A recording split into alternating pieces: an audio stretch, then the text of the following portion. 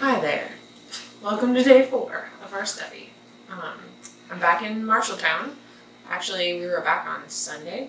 We traveled back from my parents, and so yeah, I'm back here and just hanging out and making some more videos for our time of social distancing. So we are finishing up chapter 1 in Ephesians, and we're going to move on to chapter 2. Chapter 1, we saw God did a lot of awesome things in Jesus Christ. I hope you had some awesome observations too. If you ever want to text me them, I'd love to hear them just to see who else is joining me in this. Hear about what you're learning from Scripture. And so text me, call me, whenever. So we're going to be looking at chapter 2 today and some more awesome things that God did. It has one of my favorite group of verses in it, Ephesians 2, 8 through 10, talking about how we don't earn our salvation. A lot of times we get in the mindset, and I totally was in that for a while, that we can just do a lot of things we can earn things for what we do. But this is not true when it comes to our salvation. It's God's gift, and it's because of His grace and kindness, great grace and kindness. And so it's one of my favorite verses as we'll read through it today. Thinking of our mental health tip for today, it's just to call someone today.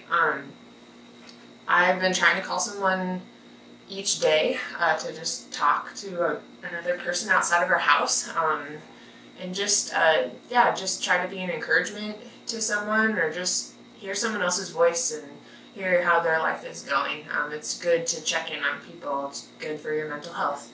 But it's really easy. It'd be really easy to just call someone, a friend that you'll laugh with, and it'll feel really good to you. So my challenge, go ahead and do that. Call a good friend that you'll laugh with and have fun and really enjoy. But my challenge is to then even call someone that is, it's maybe not going to be the easiest conversation.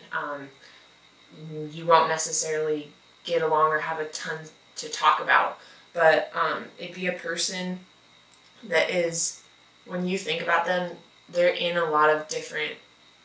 very different circumstances than you are in right now.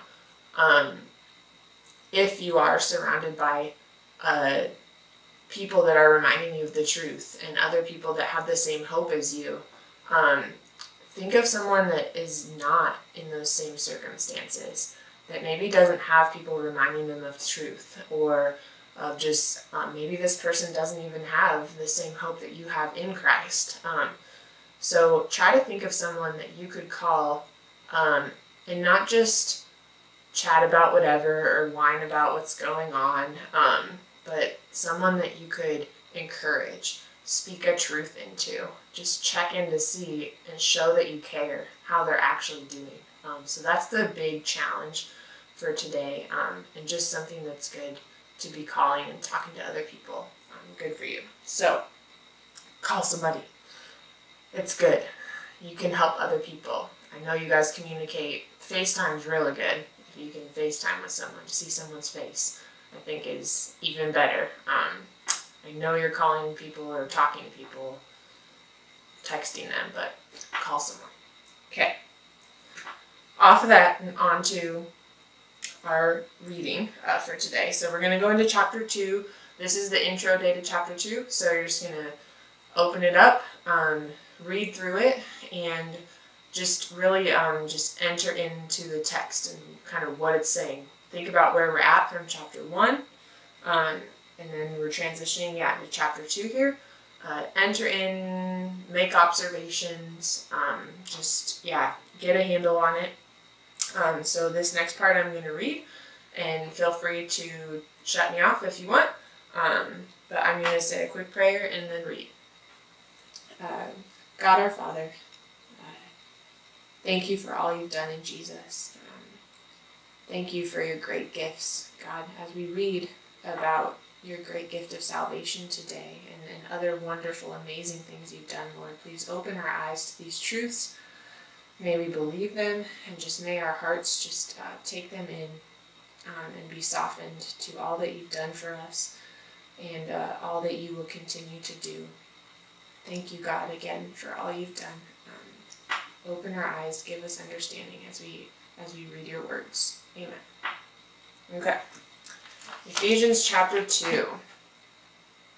And you were dead in your trespasses and sins, in which you previously lived according to the way of this world, according to the ruler of the power of the air, the spirit now working in the disobedient.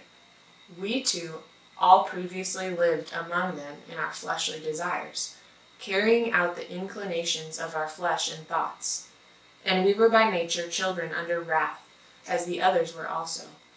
But God, who is rich in mercy, because of his great love that he had for us, made us alive with Christ, even though we were dead in trespasses. You are saved by grace. He also raised us up with him and seated us with him in the heavens in Christ Jesus, so that in the coming ages he might display the immeasurable riches of his grace through his kindness to us in Christ Jesus. For you are saved by grace through faith, and this is not from yourselves. It is God's gift, not from works, so that no one can boast. For we are his workmanship, created in Christ Jesus for good works, which God prepared ahead of time for us to do. So then, remember that at one time you were Gentiles in the flesh, called the uncircumcised by those called the circumcised, which is done in the flesh by human hands. At that time you were without Christ, excluded from the citizenship of Israel, and foreigners to the covenant of promise, without hope and without God in the world. But now in Christ Jesus, you who were far away have been brought near by the blood of Christ. For he is our peace, who made both groups one and tore down the dividing wall of hostility. In his flesh he made no effect the law consisting of commands and expressed in regulations, so that he might create in himself one new man from the two, resulting in peace. He did this so that he might reconcile both to God in one body through the cross, by which he put the hostility to death. He came and proclaimed the good news of peace to you who were far away, and peace to those who were near. For through him we both have access in one Spirit to the Father. So then you are no longer foreigners and strangers, but fellow citizens with the saints, and members of God's household, built on the foundation of the apostles and prophets, with Christ Jesus himself as the cornerstone. In him the whole building, being put together, grows into a holy temple in the Lord. In him you are also being built together for God's dwelling in the Spirit. And that is the end of chapter 2. I hope to see you back for day 5 tomorrow, where we'll look at chapter 2 again some more. Bye.